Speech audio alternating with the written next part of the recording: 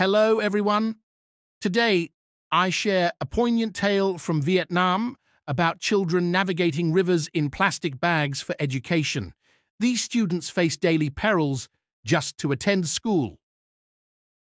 Let's delve into Vietnam's geography and social challenges. Vietnam, in Southeast Asia, with a population of 100 million and an area of 330,000 square kilometers, grapples with mountainous terrains and tropical climate, causing annual flooding.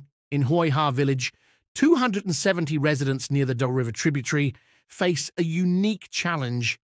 Their school lies on the opposite bank. During the rainy season, crossing becomes treacherous, risking the lives of these children. To overcome this peril, children use large plastic bags as makeshift floating devices. This risky method compromises their health, hindering breathing and offering minimal protection. Their plight has gained global attention, prompting donation campaigns for safer transportation. However, more support is needed, urging the Vietnamese government's intervention. Let's amplify these children's voices.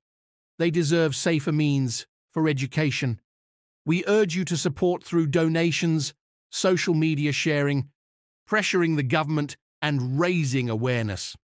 Friends, today I've shared the inspiring story of Vietnamese children crossing rivers for education.